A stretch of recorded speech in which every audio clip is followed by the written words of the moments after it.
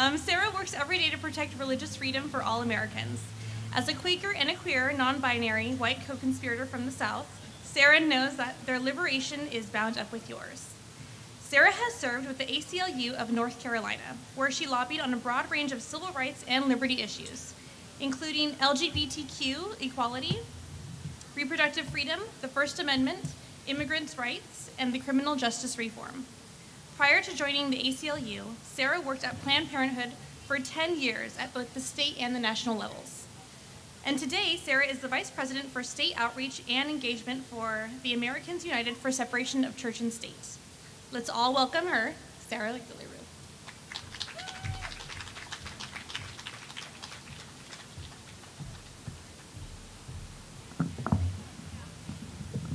Good afternoon. I'm likewise a short person, so thank you so much for having me today. My name is Sarah Gillooly, and I'm the Vice President for State Outreach and Engagement at Americans United for Separation of Church and State.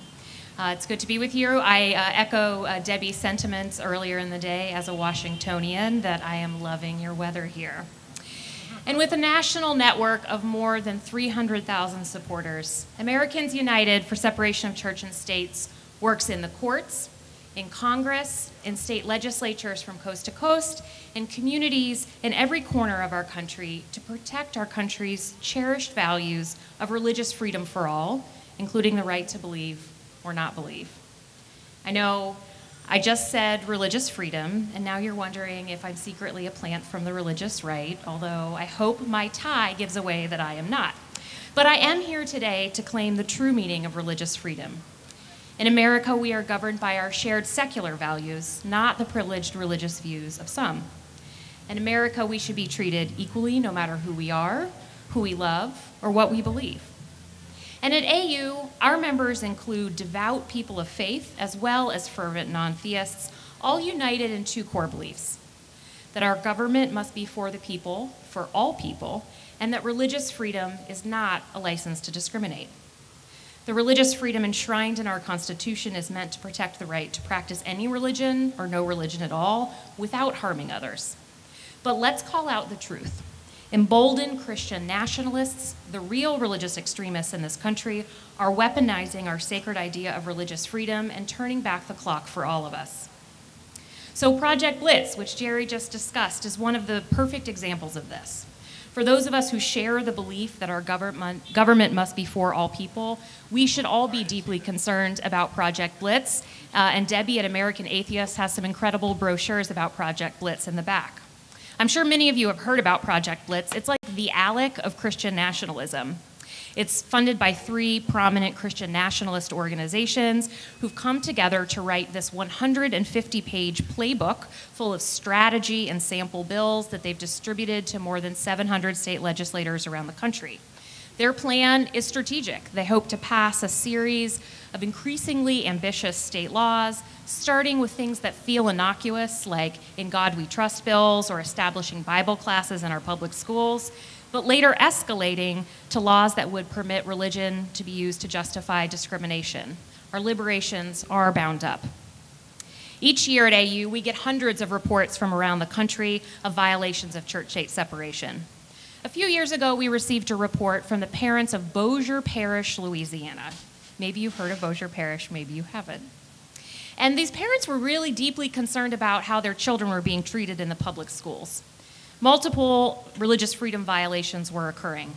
School events were being held in churches, sectarian prayer was often part of the official school program, athletic programs were promoting attendance at religious services, the teachers and administrators often had religious displays in their classrooms, and AU sued. And in January of this year, we won by securing vital protections, regardless of religious belief, for all school children in Bossier Parish, Louisiana. Our schools, our government, they must be welcome and open to all people.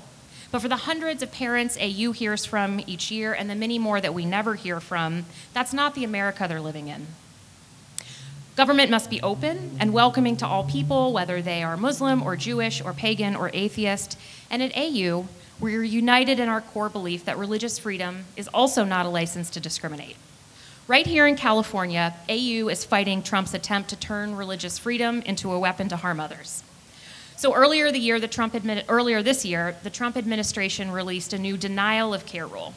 So this is a federal regulation that invites healthcare workers to use their, quote, religious or moral beliefs as a basis to refuse to assist a patient, even in the event of a life-threatening emergency. Under this rule, seemingly any healthcare worker, doctors, nurses, receptionists, janitors, orderlies, anyone, could arbitrarily decide who does and who does not get healthcare. There are virtually no limits on what constitutes a religious or moral objection, and this rule threatens my health, your safety, and the dignity of all patients in our country. The government should be protecting patients' rights, not facilitating discrimination. That's why AU and our allied organizations filed a federal lawsuit in coordination with Santa Clara County, and we'll be in front of the court in San Francisco this month on October 30th to stop this rule from going into effect. But healthcare isn't the only place that the Trump administration is weaponizing religious freedom. I want to tell you about Amy Madonna. Amy Madonna is a mother of 3 children in South Carolina. 2 of her children are autistic. Amy's father grew up with foster siblings, dozens of foster siblings over the year. And as Amy's children have gotten older, she decided that she too wanted to get involved in foster care, to volunteer, and to eventually bring foster children into her home. She signed up to volunteer with her local taxpayer-funded foster care agency. They screened her, she filled out the applications. At first, Miracle Hill was really excited about Amy. Given her experience with the foster care system through her father and her own children, she was exactly the kind of volunteer and parent they said they were looking for. But then Amy went to fill out the next application. It asked for the name of her pastor. Amy said, "I'm sorry, I don't have a pastor, but I do have a priest. I'm Catholic." And Miracle Hill Ministries came back and said, "I'm so sorry, no thank you. You're the wrong type of religion. We only place children and accept volunteers from evangelical homes." So if that wasn't bad enough, the Trump administration knew about the discrimination of this taxpayer-funded agency. They granted Miracle Hill Ministry an exemption from federal and state anti-discrimination requirements, and they expanded that exemption to cover every single foster care agency in the state of South Carolina. And any day, in the next few days or weeks or by the end of the year, the Trump administration is poised to release a regulation that would extend that same exemption from non-discrimination laws to every foster care agency in the country, including those here in California. These assaults on separation in religion and government in Trump's America, they are relentless, they're exhausting. But what do we do when our rights are under attack? We stand up and we fight back. And while the brilliant attorneys at AU and our allied organizations, many of them here today, one of whom you'll hear from later, fight every day in the courts and in Congress, what can the rest of us do? What can you and I do? First, you can support. You can support AU with your talent, with your treasures, with your time, and our allied organizations as well. I hope you'll sign up to volunteer. We have quite a few of our volunteer leaders here today. And you can join us through online platforms, through in-person meeting groups, and support AU. And second, I hope you'll report, and I hope you take me especially seriously when I talk about reporting. We want to hear from you. When you see government that isn't open to all, when you see religion being used as a weapon to harm others by healthcare providers or social service agencies, call us. Go to our website. Click on Report a Violation, au.org. When you hear from friends in other parts of the state or the country experiencing that discrimination or government that isn't welcome to all, call us, email us, au.org, report a violation.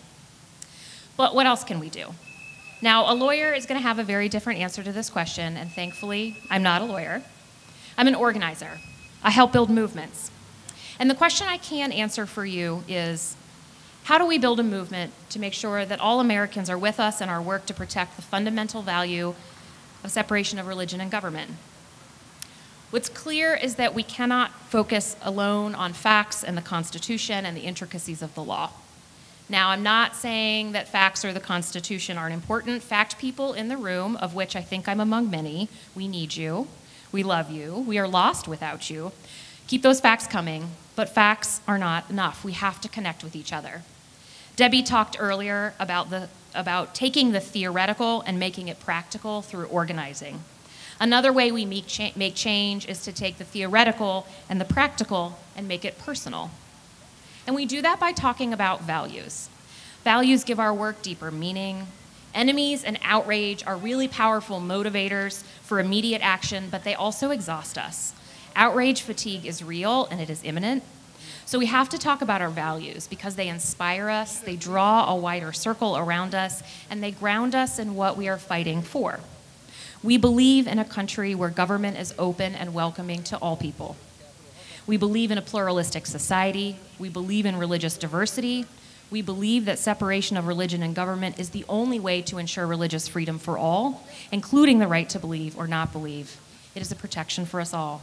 We believe in a nation that is governed by our shared secular values. We have to talk about the world that we want. So we need to talk about our values, but we also have to talk about people. We have to talk about human impact. I find it easy when talking about church-state separation to talk about sterile legal principles. It doesn't always feel urgent, and it doesn't always feel impactful. Let me give you an example. AU heard recently from people in a community in Tennessee where their local police department has recently erected a memorial on the front lawn that features Christian scripture. Now, this is blatantly unconstitutional, and we should definitely shout that from the rooftops. But we also need to talk about people, about the human impact. How must it feel for the Muslim family in that community to walk past the memorial on their way in to report a hate crime? What does this memorial say to the atheist in the community who comes to the police department to file for a domestic order of protection? It says, you are less welcome here. This government is for somebody, but it's not for you. When we fail to protect our shared values of separation of religion and government, the impacts are real and human, and we need to tell those stories. And that means telling our own stories. In order to talk about our values and about people, we have to talk about ourselves. Telling our own stories, that's how we connect, and that's how we express our values, that's how we show human impact, that's how we build power. Our stories are how we build movements. So I want to close with a story of my own from my own life. I grew up in a small southern town on the Florida-Georgia border. It still is the kind of town where kids fly Confederate flags from the beds of their pickup trucks. And every morning, the Fellowship of Christian Athletes at my high school would gather in the 90s around the flagpole, and they would pray, often loudly, for the sinners and the fornicators and the homosexuals in the school. And when I was 16, I decided I was going to found a gay-straight alliance. I put together a group of small group of allies, and we went to the principal. And in an incredibly uncomfortable meeting, the principal said no. He didn't want to offend other parents. He didn't want to make students feel uncomfortable. He was very worried about any backlash or controversy. So he said no. And perhaps it won't surprise you to learn that I don't back down easily from injustice. So I went home and dialed up my AOL internet and researched the law, and I wrote the most scathing letter that a 16-year-old has ever written to a principal in the history of time. And we won. He backed down and granted the permission for our GSA. But that's not the end of my story. Later that same year, I was invited to speak on a rally of the steps of the Florida State Capitol in support of statewide non-discrimination laws. I was incredibly excited and so proud of the work that we had done in my little high school. But I needed my parents to sign the permission slip, and when I asked them, they said no. We were working class people in a small town, and my parents were afraid that if either of their employers, both religious, saw me on the news, they would lose their jobs. With 5 kids in the family, it wasn't a risk we could afford to take. I didn't go to that rally. Not only was I heartbroken, I was angry and I was ashamed, and angry and ashamed that somebody else's religion could be used as a weapon to punish me and punish my family for who I loved and who I was. But here I am, 22 years later, standing in the shadow of this state capitol, of a state with some of the strongest protections for LGBTQ Americans in this country. A state that says my employer can't fire me for being queer, but not just that. A state that says my employer can't fire me because of my gender identity. A state that says the hotel that I'm staying in right now can't kick me out because of who I love. That the suit shop down the street can't deny me services based on the sex I was assigned at birth. A state that says that your religion is a shield, but it cannot be used as a weapon to harm me. My teenage self could not begin to imagine this moment. It is an incredible time to be alive. And I tell you this story because it gives us hope. In the words of my favorite Californian, Harvey Milk, I know you cannot live on hope alone, but without it, life is not worth living. So I ask you today to join me, to join me in the hope and the unshakable belief in the power of true religious freedom. As Americans united, we can hold our country accountable to the promise of a more perfect union, to the promise of freedom and equality for all. Thank you so much for having me today.